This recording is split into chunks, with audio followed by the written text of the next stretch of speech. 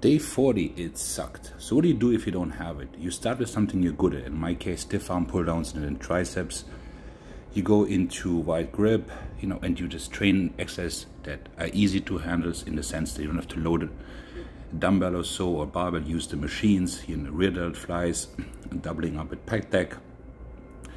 So you get to the workout and you also understand it's okay to be tired and to not liking it and to be beat up, right?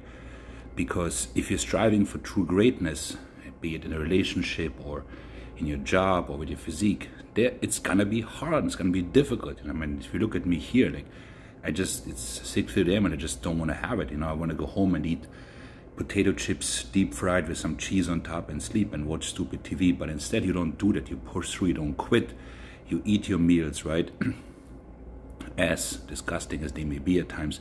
You take the bike, you see something else, and you recharge and you come back.